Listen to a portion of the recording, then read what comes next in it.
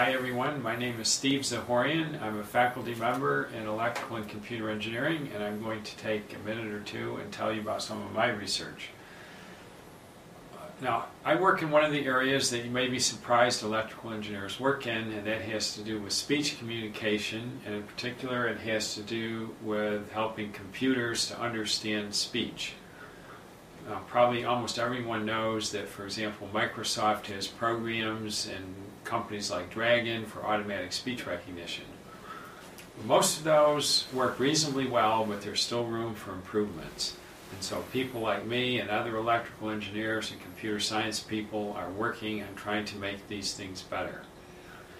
And what I've been focusing on in particular is working on a program to help either the hearing impaired or people with speech defects to be able to speak better. And the technique we use is to try in real time to identify phonetic sounds that are spoken and give feedback on a computer screen so that someone would be able to tell if they're speaking correctly or incorrectly in a particular way. So I'm going to do a short demo of what we call our VATA program. VATA, V-A-T-A, stands for Vowel Articulation Training Aid. So, I mean, this is just one example of many of the things my students and I are working on, but this is the thing that I can show you on a computer screen. So I will use the microphone here, and I'll put this on. And I could use a handheld mic, but it works slightly better anyway with a head-mounted microphone. So I had brought this up before and minimized it, so I will just go back to it. I'm going to make it full screen just so we can see it better, hopefully, on the computer. Okay, now what I'm going to go through a series of displays here, and we can edit these out to get rid of what's extraneous. To begin with, we just sample whatever I'm saying with the audio card on the computer, and so all you see here are waveforms that are more or less meaningless, but these are so-called samples of the acoustic waveform. And this is being sampled at roughly 20,000 times per second. And it's just as I speak louder, ah, or softer, ee, it gets bigger or smaller. But it's basically very hard to get useful information for speech training. So we go through a series of steps. Oh, the computer believes I'm talking too loud. And the first couple of steps are just some basic filtering and signal processing so that the following steps will work better. I think this one is after it's a filtered time waveform. And this is with some additional filtering. Part of what we do is some filtering to get rid of or minimize the like breath noises from a microphone. The next step in our processing is we attempt to do what the ear does. And we do a so-called frequency domain analysis. That's kind of what your ear does. So what we do is we use this algorithm called the fast Fourier transform, and plus some nonlinear operations, and estimate the frequency components in the real-time speech waveform. Now, this particular program, this version of it, is focused around the vowel sounds. When I just talk generally, even the spectrum changes all over. That's what carries the speech information.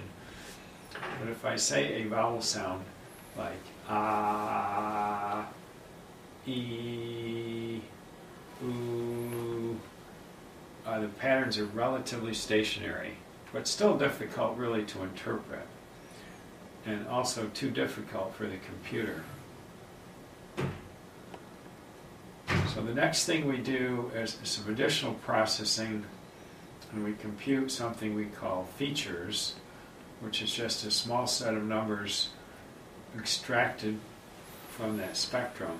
And again, if I focus, let's say, on the vowel sounds, ah, e, oo, there's a relatively steady pattern for each steady vowel.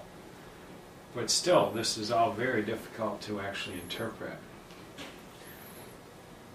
So what we really do is then finally use a so-called neural network, which mimics what the human brain does, to actually attempt to recognize these vowel sounds and then put a display on the computer, which hopefully the hearing impaired child or the speech impaired child will be able to use to modify how they speak. So the first one, and we have several of these displays then. Everything I've shown you so far is just for diagnostics, really. But here is our first sort of real display. And in this one, I'm going to say these different vowel sounds and hopefully make the bar move from the left to the right of the screen. So I'll go through that. Ah, e, oo, ah, I, aw, Those are the 11 so-called monophthong vowel sounds of English. Now another display, which we thought in some cases would be a whole lot easier, is to have a kind of a two-dimensional representation. And again, our neural network takes all the speech information and projects it to a two-dimensional space, where we attempt to move this basketball to a different area of the screen for each different vowel sound. If the sound is produced correctly, as judged by the computer, the basketball moves to the appropriate ellipse and changes color and so forth. So let me demo this one. E, I, a, oo, ooh, aw, no, that last one is ah. Now, as you can probably see, this works reasonably well, but still room for improvement. Now, I might note this is speaker independent. This has been trained on the voices of several hundred speakers, and so it's kind of trying to extract the essential average characteristics that are speaker independent. We do have different settings for males, females, and children, though.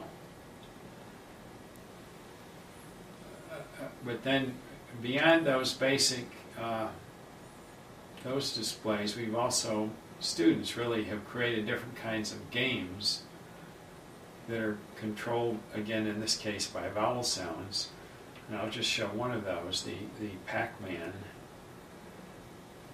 In this case, there's a side menu where 4 different vowel sounds can be selected to move the little ghost around here in each of 4 different directions, and then one can play the game. So if I do a little bit of this, and